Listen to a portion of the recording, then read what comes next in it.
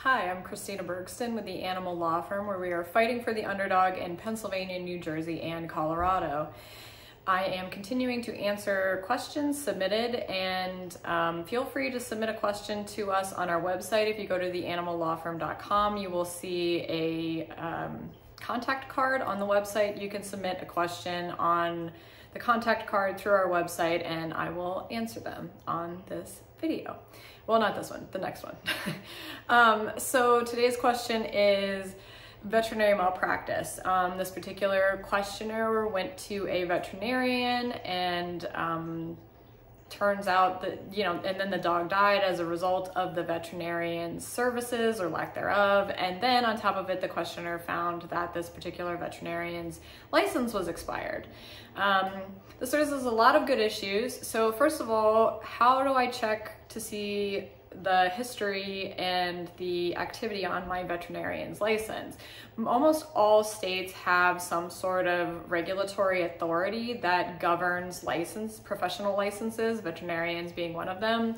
A lot of times it will also govern like accountants and I don't know, I can't think of anybody else, but usually if you look up veterinary board or veterinary license lookup or something like that in your state, it will usually come up under those, or like a veterinary license regulatory authority, it will come up there as well.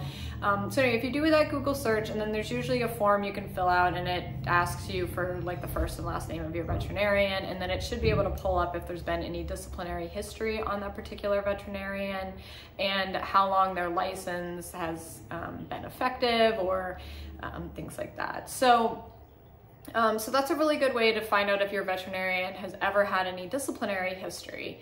That is governed by, usually there's a veterinary board for each state, and then if there's been any discipline from misconduct, then it will go on the license through that veterinary board, and it is searchable.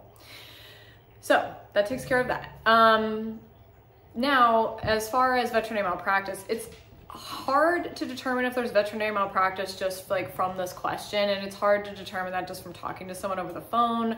I have to review the records, and I'm not a veterinarian, so I can't necessarily certify that there was malpractice. Almost all states require that if you're going to bring veterinary malpractice claims against a veterinarian, you have to file what's called a certificate of merit.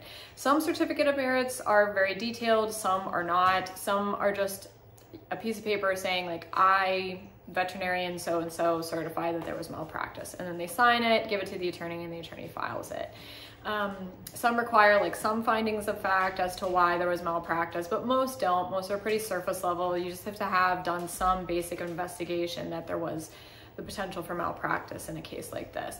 I would recommend going to joeyslegacy.org. This is a veterinary malpractice advocacy group. It's been around for, I think, 7 years now. They're getting bigger. They have veterinarians all over the state who can review your records, determine if there was veterinary malpractice, and then write an opinion letter on their findings. So that is exceptionally helpful for attorneys like me, who can then take that letter and use it as a basis to sue, or use it as a basis to write a demand letter to insurance companies, or to file a veterinary board complaint.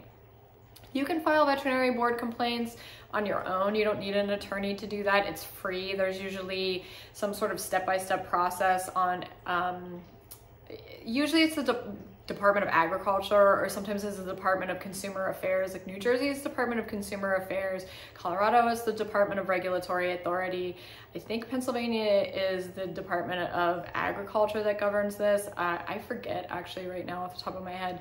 But either way, you can do it yourself. It's free. All you have to do is just follow the steps online. And if you have that letter from Joey's Legacy, one of their veterinarians, then you can take that letter and use it as the basis for your vet board complaint, which is very helpful. That said, vet board complaints are, they take a long time. They can take 6 months to 12 months to resolve. And a lot of times the discipline, if the vet board finds that there's anything wrong with the veterinarian's conduct, like it's usually just a slap on the wrist. So I don't know that it's necessarily worth the time and effort, and you certainly shouldn't wait for the veterinary board to render a decision before you file a lawsuit or take any legal action. Like I said, it could take 6 to 12 months, and sometimes that will eat into your statute of limitations, so you don't want to do that.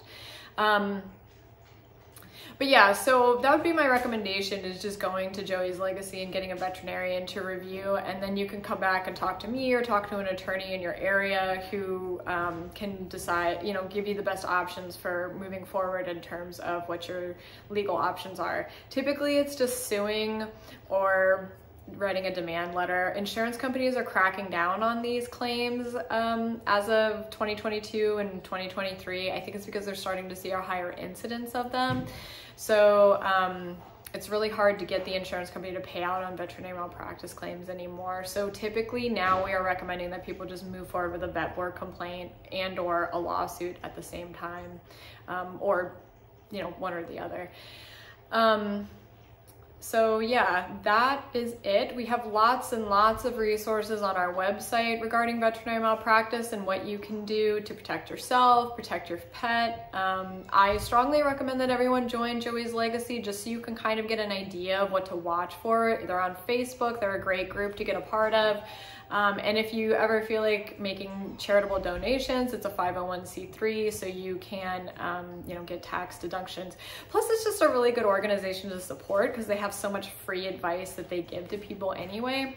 You don't have to pay to be a part of the Facebook group, but I just really believe in their mission, and so I like to support them and tell people to check them out because it is a good organization that's raising awareness in an area that most people didn't even know was a problem. So all of that said, I think that is it on veterinary malpractice. Like I said, check out our website for more information, and yeah, I will see you next time, underdogs.